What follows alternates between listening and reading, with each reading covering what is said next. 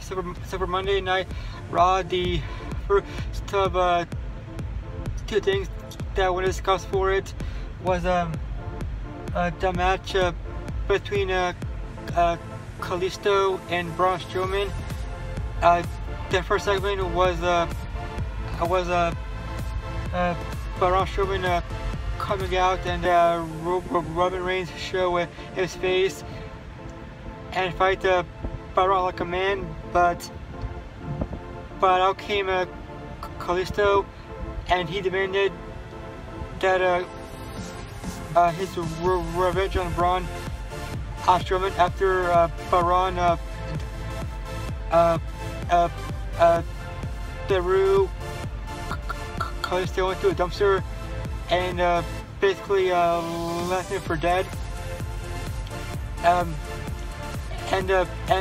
that same night, although Kurt Angle wasn't there, some of the Miz were actually co-Raw managers, and so they ran a show at least for one night, and then in a match between Kalisto and Braun Strowman,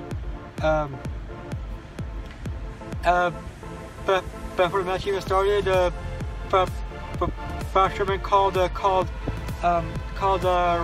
Roman Reigns a pathetic coward, and said that he was scared to show his face again on Raw after what Braun payback. But then, what do you know? Roman Reigns managed to come out and attack Braun Strowman, and he and Braun really cute it out, and that night, one of Braun's arms was in a sling, and so Roman Reigns saw that in his brawl against Strowman, and then really went to work and went to town on Braun's injured shoulder, and really worked on it, and in the end, Braun Strowman had to let the arena and show that you will at some point become vulnerable. And then the main event was Ambrose versus Bray Wyatt, and Ambrose and Wyatt have had their where they try to show each other that they were more crazy and unhinged than the other one, and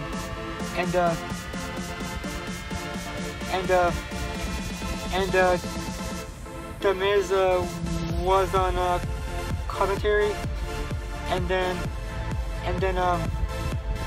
whenever the referee had his back turned, Miz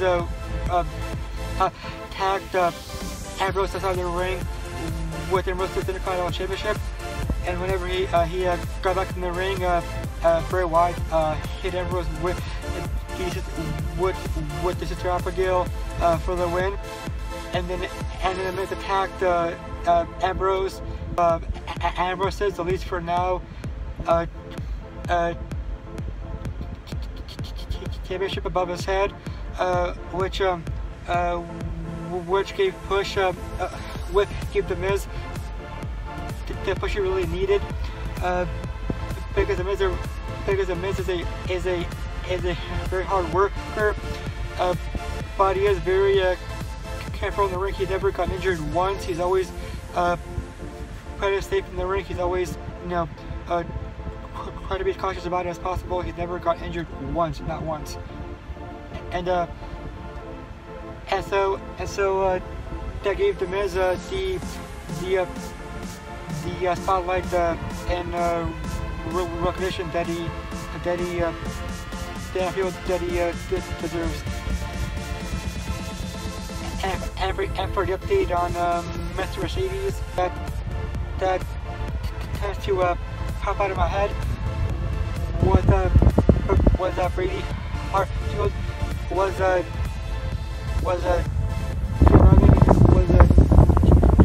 an ice cream truck, selling ice cream to people, and whenever he gave Jerome his ice cream,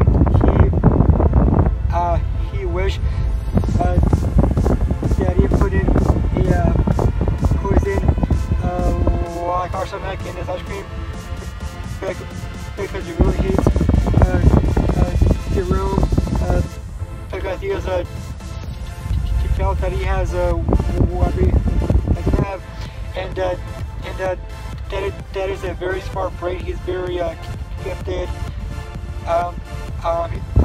young. He's very good looking, and he comes from a very privileged family. It's right here, and so I'll see you guys tomorrow.